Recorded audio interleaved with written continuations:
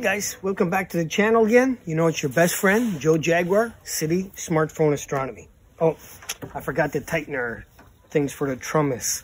Okay, I'll go inside and get it. So, for you guys that don't know and not on the members, I am now at my new site, which is a Bortle 4.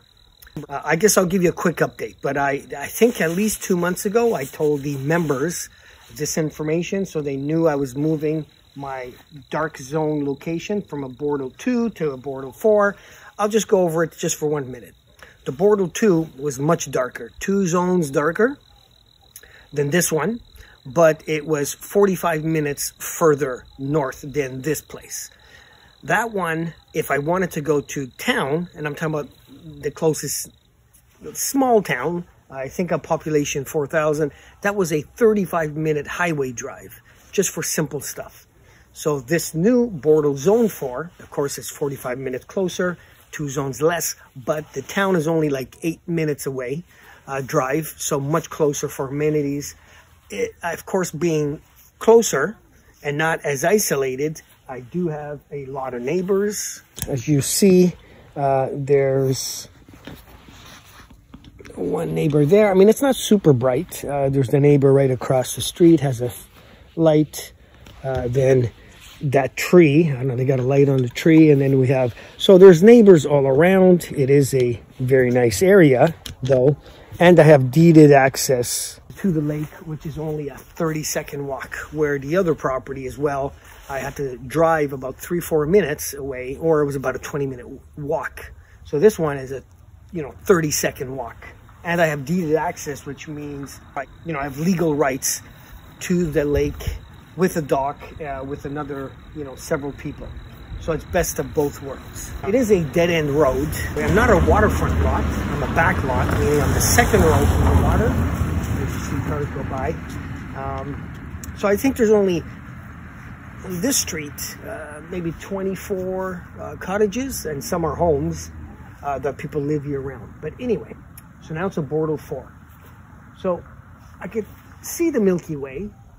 It's not as dark as the Bortle 2, of course, but you can still see the Milky Way. Still pretty good. Now, I also don't have a 360 view like I had in the other one. I have a pretty good view. I'm hoping, I don't know. I noticed yesterday some of the neighbors turned off their lights at about midnight. Now, it's only about, I don't know, 9:11. So anyway, what I want to do today is I want to look at some of the stuff I've already showed you guys in the last few months. And I want to see how much more, okay, because we use the 12-inch, how much dimmer is 2 zones less going to be with some of that stuff.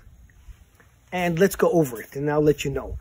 I think, for the most part, most people, maybe, I don't know what percentage, but I think most people, when they get to a dark site, they're probably going around, Bortle Zone 5 or 4 for their dark site. Here, it's an hour, 45 minutes from my home, where the Bortle 2 is 2.5 hours. And that adds up like when you go every weekend, time, distance, and gas money gets to, But this is a more upscale neighborhood. It's much closer to the city, much closer to the town for amenities. And a lot of people here are my age, in their 50s and 60s, and they live year-round. Not everybody, but looks like about half of the people. It's more of a community. Where there, I was more isolated, neighbors, but they were kind of far away. So let's get to it. Let's take a look at some of the stuff, and I will tell you how much darker I think it is. Now, the Milky Way is still in a good zone, so is the Summer Triangle, because it's so high up. So let's take a look and we'll come back. Let me set this up, and I forgot one more piece for the telescope. So the first, let me turn off the ride gel. Make sure it's off. The first item we're looking at is the wild duck cluster. And as you can see, it's kind of like halfway up. Not the best object to be looking at, more in the summer, but it's easily seen in a 32mm palazzo. Super palazzo. Very easy. And because I guess it's one of the great items is fairly bright and fairly easy in a 12-inch. So let's go to something else. Let's try the Hercules cluster. Is actually too low. I could probably, if I go another 40 feet beyond this tree,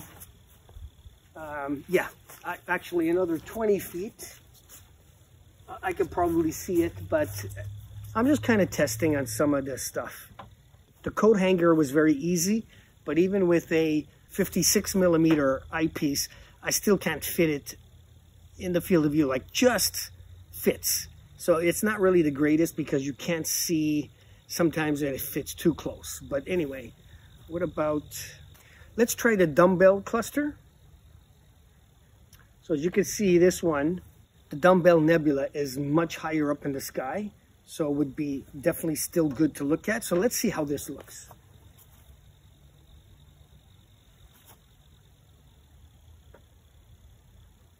You know, remember too, this flash, I'm using the flash so you can see me. I do have a few lights, but easily seen without a nebula filter.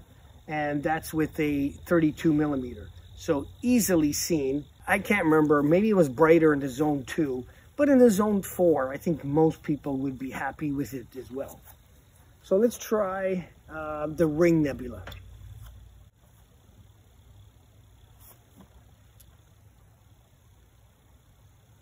Okay, the Ring Nebula is a little bit lower, but still at a decent height. So let's see. Oh, the camera light is actually shining right almost down the tube. I got to turn it off. The Ring Nebula was actually easy, even with the 32mm Palazzo. You could see it very clearly, distinct. It was small, but normally a lot of people have to zoom in to see it because it's so tiny. It looks stellar or like a star until you bump up the power. So, okay, so Andromeda Galaxy is actually fairly high, maybe 70 degrees up. Not quite at the full zenith, you know, but, you know, it's pretty high. So as you can see by the telescope how high I am right there. And let's check out the greatest galaxy in the northern hemisphere. So let me see how it looks. Oh, actually.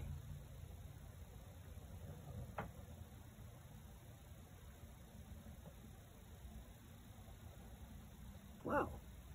I'm actually surprised, actually, because, you know, I've seen it about a month and a half ago or 2 months ago, but of course I was up really late and it was much lower in the sky, like, you know, 25, 30 degrees, and now it's probably a good 65, 70 degrees, and you can clearly see the galaxy.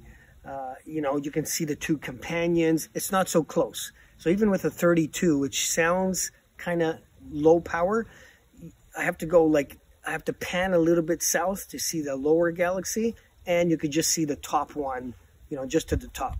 So a lot of times, you know, people think the Andromeda or the two companions are right beside, but you got to remember, most people that's taking pictures,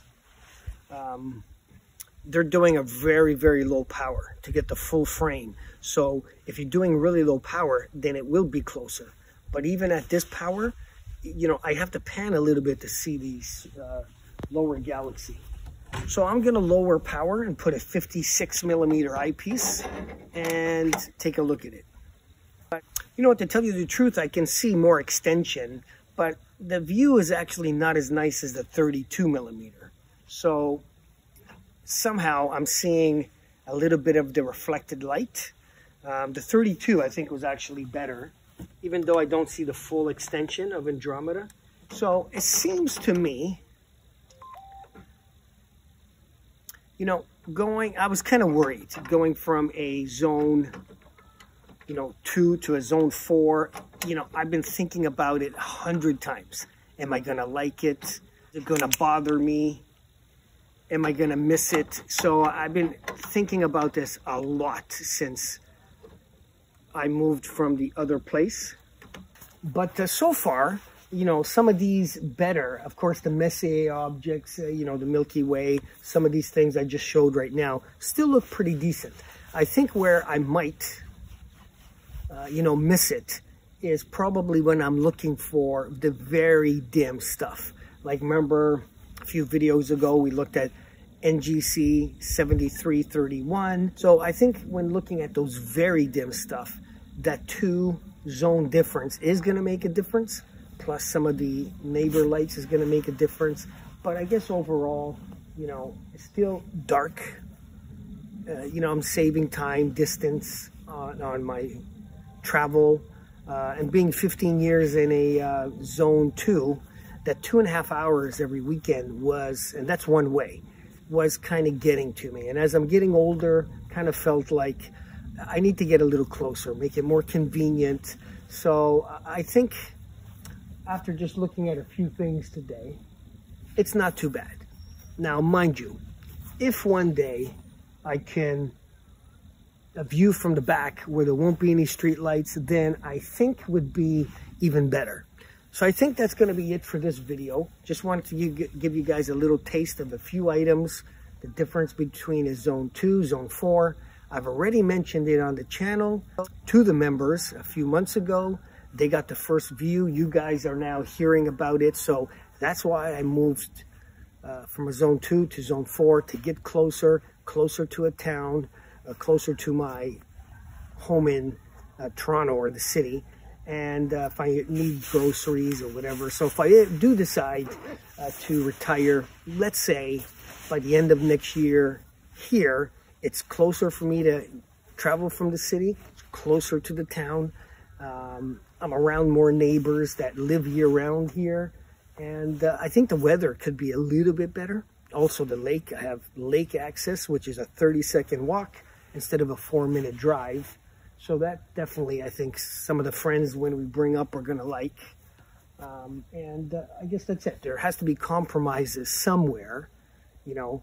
And I think I feel a little bit better knowing that even though it's 2 zones worse, it's not the end of the world. And I was very worried about that for, you know, mentioned to Angeles 100 times, like, oh, I hope I didn't make a mistake. I hope it's like the viewing's not going to be too bad, but so far it's okay. So, you know, I just got to live with it, you know, and that's it. Anyway, guys, like, comment, and subscribe. I will see you guys on the next video. If you guys are getting into the channel, you know, please subscribe. If you're on the forums, maybe share my channel if you don't mind. And I do have members video where once a month they do get sometimes specialty news for them. They see videos that doesn't go in the public. And I think in the future, what I am going to do is, of course, I explain to you guys on most videos what I see in the eyepiece, but in the members video, maybe in the future is where I'm going to actually show them on camera what I'm seeing. And on the regular channel, I'm just going to describe what I'm seeing. So why don't you join the members? And why not you? Why not me?